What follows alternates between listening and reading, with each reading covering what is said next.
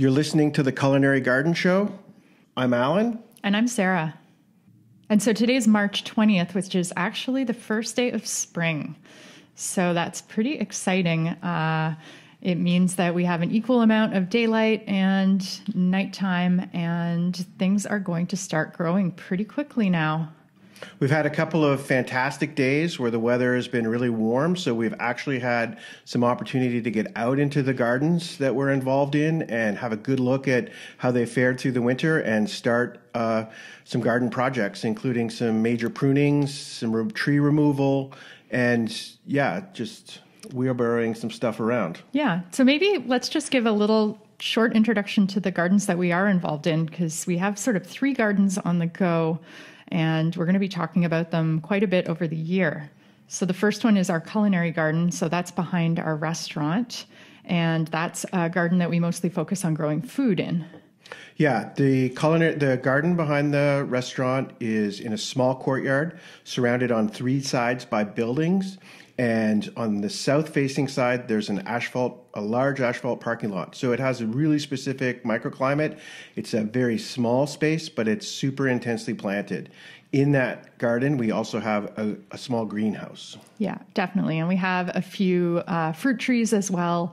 And we've been revamping it over the last few years and adding more sort of permanent infrastructure, raised beds, a retaining wall, things like that. So that's one of the gardens that we work in. And we're focusing most of our efforts on that because we want to be growing as much food as we can for our restaurant as soon as possible.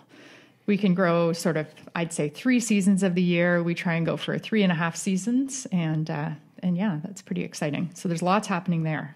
And part of that, which isn't really a garden, but for the 4th season of the year, we do quite a bit of indoor gardening. So as an adjunct to our courtyard garden, we have an atrium that's south-facing that's part of our restaurant. It's part of the dining room. And in there, we bring in a lot of herbs and overwinter them in pots. And as well, we do some microgreens. And we just started doing hydroponic. Indoor growing is an important part in the winter for sure. And the microgreens and the hydroponics are going to be a fun piece of that. The microgreens have been going great over the winter, as well as growing transplants for the garden. So I've started doing that as well. Do you want to just talk quickly about the other 2 gardens we're involved in? And then we can talk about things that we did this week.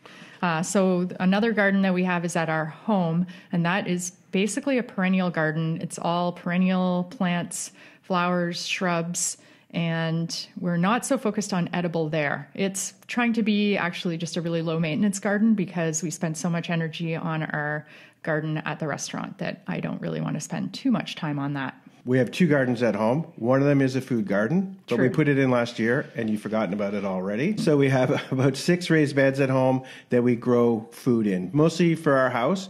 But last year we grew like a inordinate amount of jalapenos there, so we brought a lot of them to the restaurant.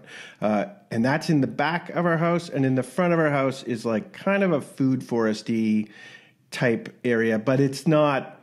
I see it through a different lens than Sarah does. There's apple trees, cherry trees.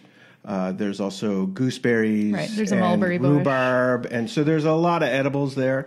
But mostly it's like a front yard garden, and it's supposed to just look like that. Right. I think about it as a garden that I'm growing all the beautiful flowers that I like to grow. And I'm also growing them without thinking about them being edible. Like at home, I can grow things that are poisonous, like monk's head and foxgloves. And I do not grow those here, even though we do grow perennials here, because I do not want any mistakes when people are harvesting. Good.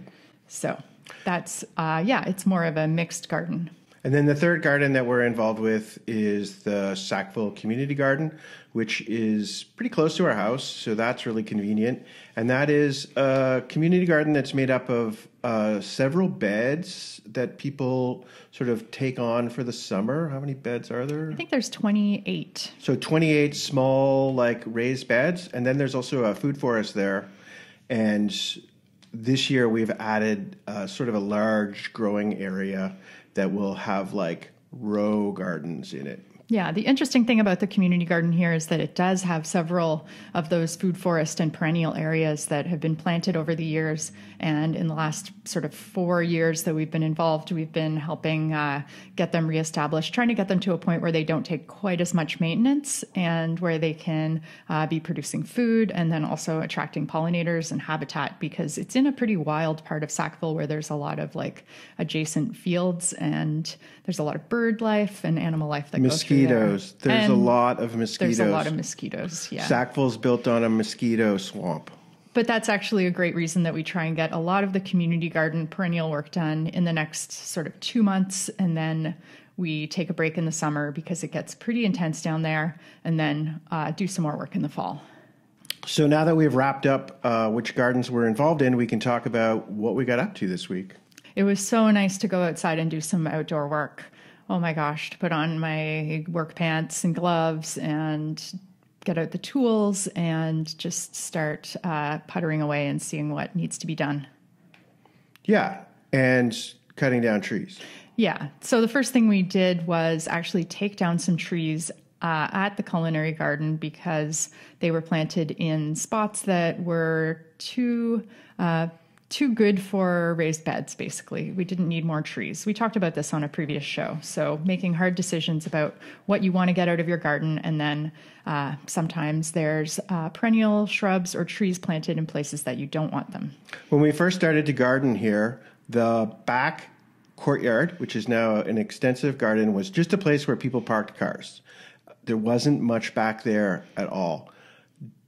When we started to plant it, we found a listing on Kijiji where someone who had just recently planted an orchard the year before went through a divorce and wanted to get rid of all of their apple trees because they reminded them of their husband who they no longer wanted to be reminded of.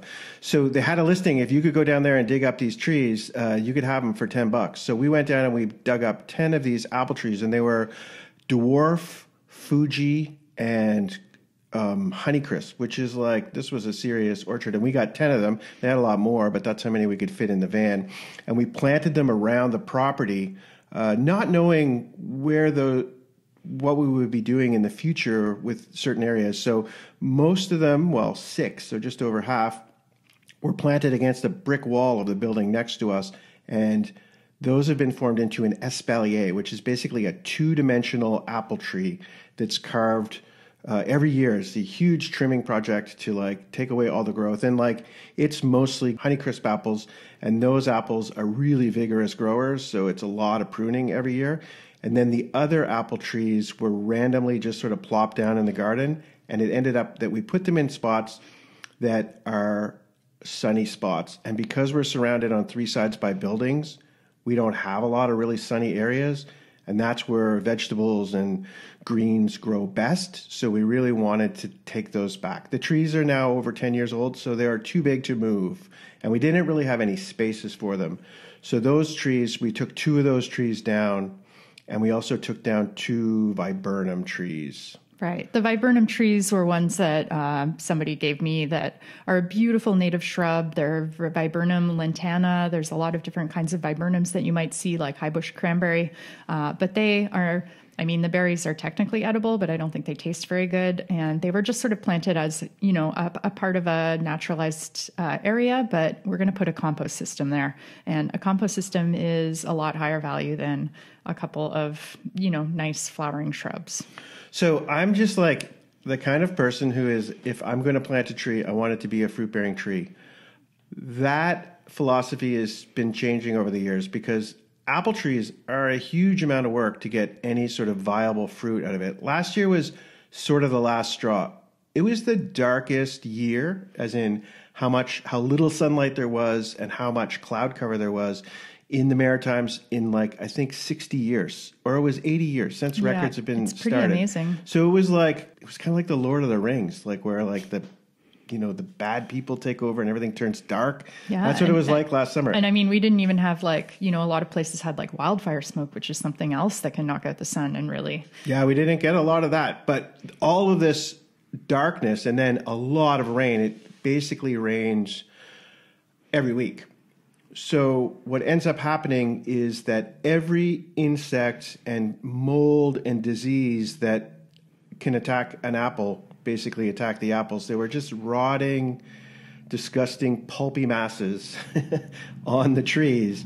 And there wasn't anything we could do about it, because normally we would try to combat those insects by using sprays that are organic sprays like BTK or neem oil, but you can't apply a spray to a tree if it's going to rain 2 days later, because it's just going to wash your application off. Yeah. So there was nothing we could do, and we just had like all kinds of rotten apples, and it's a lot of work to get to that stage. So with an apple tree, you start by pruning it in the spring, and then you get your bud and your fruit set, and then you have to go and you have to pick a bunch of the fruit off, because you only want really one apple every 6 inches, and that's a lot of work on these prolific trees just to have them all rot. And even if you do have a really good year, you're getting like a couple of bushels of apples. So it seems like a huge amount of work, and it's blocking out sun from reaching the things that you're trying to grow below them.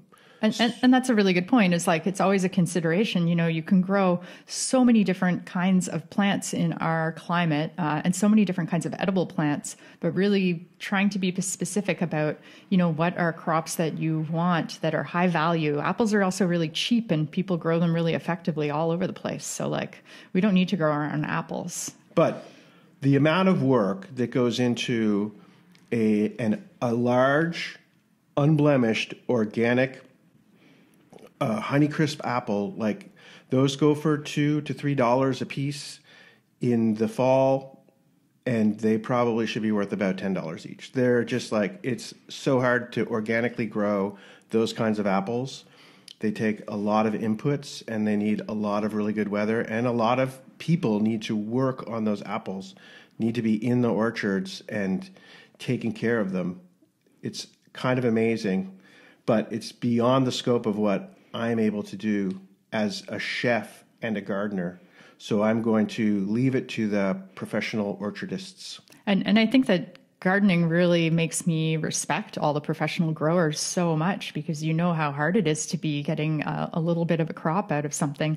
You know, the huge amount of specialized knowledge that goes into it, and the huge amount of work. It's amazing. Yes, absolutely.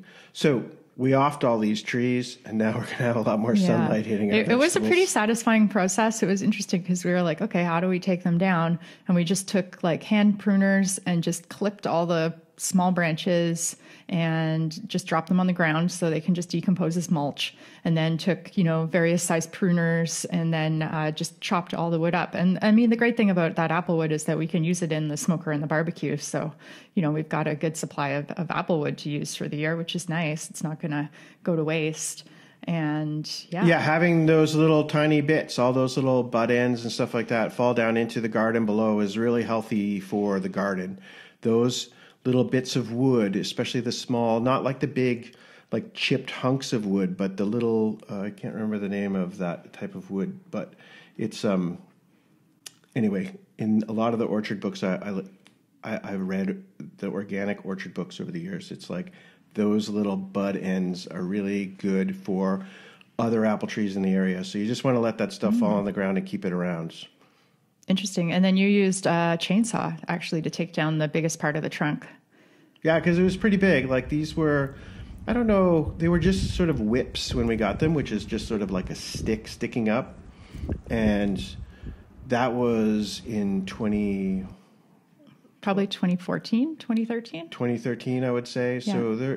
So they were probably a year old or 2 years old, and then we've had them for almost 10 years. So yeah. That's, you know, getting big, and they were doing really well back there. The first winter we had them, we had so much snow in the backyard that it was like basically a whole story worth of snow collected, and the trees got really, really badly damaged, but they all survived.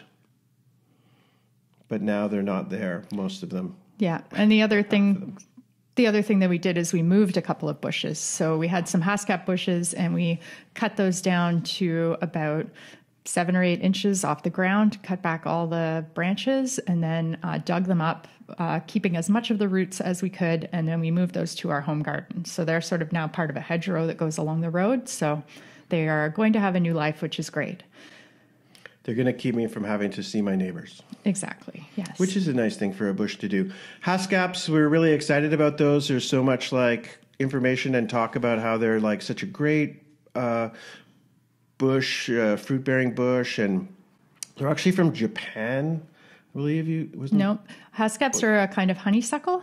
And they're actually originally from like Northern Europe and Russia. Right. I was getting that confused with Forsythia. That was the one that we found out. But then Japan actually was the first place to then take and start breeding haskaps. And the name haskap actually comes from a Japanese word. And they started doing that in the 1960s and 70s. Right. And then like in, the rural magazine that we got and other sort of gardening things, like people talk about it. They're very excited about haskaps, but they take up a lot of room and they often produced a lot of flowers, but not a lot of fruit. And I think birds got the fruit. I think why people like them also is that they grow in areas that are like colder and windy, and maybe like they're very popular in Quebec and in the prairies, or they have even shorter growing seasons that we have now. But I mean, we've got a pretty good little microclimate back there. We don't need to grow those ultra tough cold season crops. Like we can get away with growing currants and raspberries and blackberries and other things. But what haskap is good for around here is it's an early bloomer, and the bees and other like pollinator insects love it. Yeah. So I'm happy that they'll grow back at home. And when you are cutting back a bush like that to move, this is an okay time to move things because they're still dormant. You can just cut it back, and you want to sort of have an equal amount above ground as you do below ground. So you don't want to move a huge bush with only a small amount of roots. You want to make sure that you cut back the top so the roots have a chance to be able to support that upper growth when it happens. Yeah, and it's a multi-stem, multi-trunk, bushy, sort of tall, almost 6 foot tall, large bush, and we just cut it down to about 6 inches above the ground, which is pretty harsh, but this is a harsh movement we're doing here. So we cut the top off, and then the soil was even a little bit frozen in some spots around it, cut around it, lifted it up, put it in some Rubbermaid containers, drug it home, and then planted it in very cold soil. It's not aware what happened to it yet. It will find out soon. It'll find out next week. Yeah. So we've had pretty good spring weather, and it seems like the spring weather is happening even a little bit earlier than usual. I just was seeing a story in the CBC that was marking where it said in Moncton we're 2.7 degrees warmer than we usually are this time of year, and in Halifax 1.7, so a little bit less. Probably the ocean tempers that a bit. Mm-hmm. But they're documenting very closely how, we've been hearing for years and years and years, like it's going to be this much warmer and this much warmer and the temperature's going to go up. And now it's like, okay, there you go. And so things are starting to bloom a little bit earlier as well. Like I saw the first crocus bloom in our yard for the first time 2 days ago when we were doing that work. And that's a lot earlier than April 1st when I usually see them. Yeah, there's a couple of other things in our yard at home that have flowers on them. Yeah, we have some heather bushes that have flowers. I mean, once the snow melted, the heather bushes were there and they were already in flower. It's pretty amazing. And then the other thing we have is a hellebore. So that's a poisonous plant. That's why I grow that one at home. And that's a plant that actually will be flowering all winter in some gardens. So anytime that day gets warm enough, it sort of has these flower buds that just sit there and can resist freezing. And then if it gets some sun and warm temperatures for a couple of days, they'll open up. They're pretty incredible. Yeah, and then there's like some Johnny Jump Up flowers around. Yeah, Johnny Jump Ups will flower. Again, it's like all they need is a couple days that are warm and they'll pop right open. Yeah, and the coltsfoot is out. That's always the first wildflower that I notice. It's hardly a little wildflower. It's just like a little tiny dots of yellow that usually grow in like gravelly areas and sort of like sides of roads. It sort of grows in the most marginal of conditions, but it's nice to see just like a little bit of another color. Yeah, that's like the false dandelion. Exactly, yeah. It's a harbinger of all the things to come, and it flowers before the leaves come out. So, and not exactly garden related, like in Sackville, which is sort of a bird fly through area. We're starting to see the spring birds return. So we had like the mourning doves, which I think are maybe around all year round, but like they started nesting and hanging out on the power lines again. And we also saw grackles for the first time, which is a sign of spring. The robins are around en masse. And yeah, lots of nature activity. The other thing that's really interesting is that the birds are starting to sing again. So even like yesterday, it snowed for a while, but as I'm walking in the snow, I can hear the birds chirping. And something I learned this year that is really interesting is that birds, like chickadees, for example, they have really small brains and they sing with their brains and speak all summer long. And then in the late fall, they start to hide seeds, and they use the vocalizing part of their brain to remember where seeds are and stop singing. So they only have enough room in there for either talking or remembering where the seeds are. I feel like that some days. Who doesn't? So yeah, speaking of seeds, this is definitely seed starting time. And there's a bunch of different Seedy Saturday events coming up.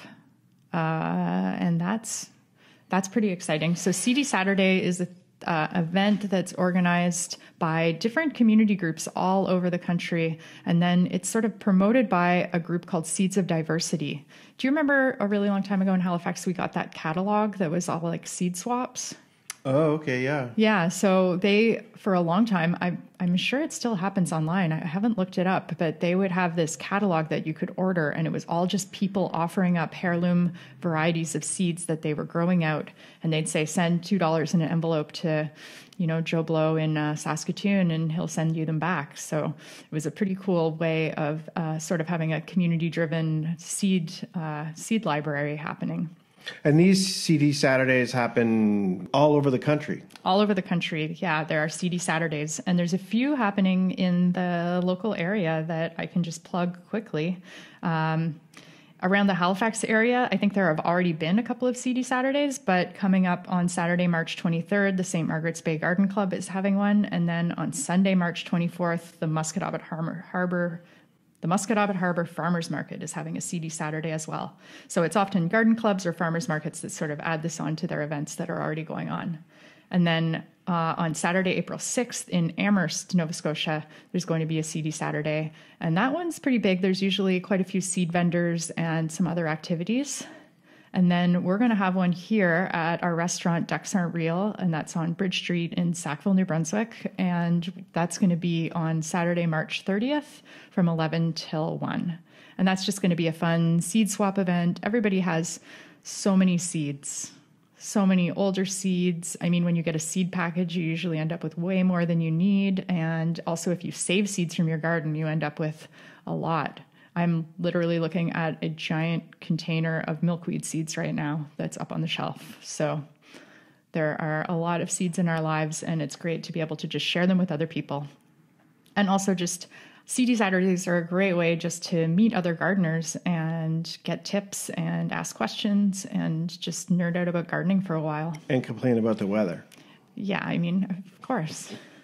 Equal parts complaining and talking about how excited you are. Everyone's excited at this time of year. Yeah, this time of year is great because nothing has gone that wrong yet. And gardens are so just full of like hope and optimism. And I love it. I just love the forward thinkingness of this time of year. I'm like, all right, I'm not going to make any of the mistakes I made last year. The weather's going to be totally perfect and everything's going to grow super well. Full of hope and optimism. Exactly. But hope is not a strategy. So, it's also a really important time to be planning for how we're going to make this year better than last year. That's true. So looking at what grew, what didn't grow, reviewing some of those plans. And yeah, that's like a process that we're doing ongoing. Another thing to watch out for in the community is community garden registration. So we talked about how we're part of the community garden here in Sackville, and the registrations for those plots goes out this week. So if you don't have anywhere to garden at your home, or even if you do have somewhere to garden at your home, but you want to try out a garden plot, then now is a great time to get in touch because there's a limited number and they do go within a couple of weeks. So you can send an email to the community garden, look it up online, and then get all the information that you need. And there's more and more community gardens all the time. If there hasn't been one in your community, there may be one that started over the last couple of years. So it's good to check and see if you can find one. And I think that one thing that I would just say is like spending a lot of time lately sort of on the internet, like social media, YouTube. There's so many garden videos out there that try to like trick you. Like they use clickbait, and they use a lot of like sort of negativity and fear mongering to try to get you to like click on their videos, like 6 ways to ruin your garden. Don't make this mistake. Yeah, don't do this. And it's like, actually, we've been doing this as human beings since we've been sort of like modern Homo sapiens sapiens. It comes naturally to us. It's a lot of fun. You can't really do anything wrong. It's really hard to hurt someone.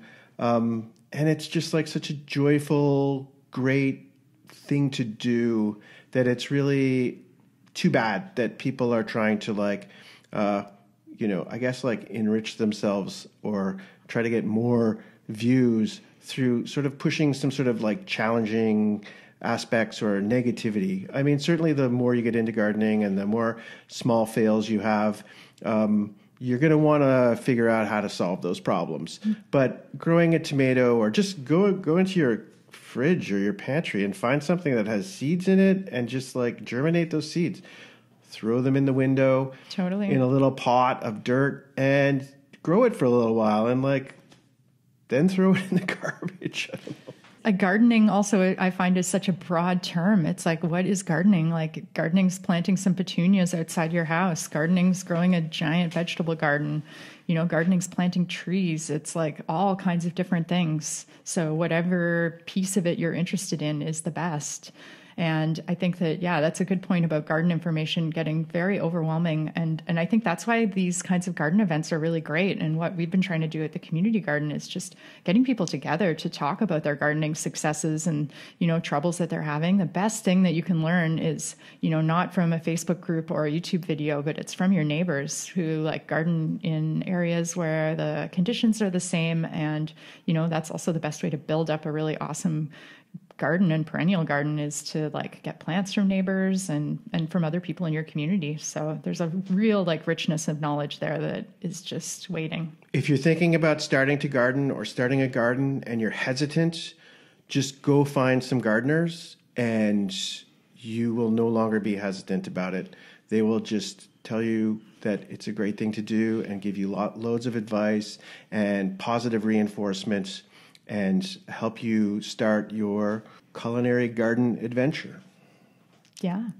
So that's a great way to end this week's show. So thanks, everybody, and we'll see you next week.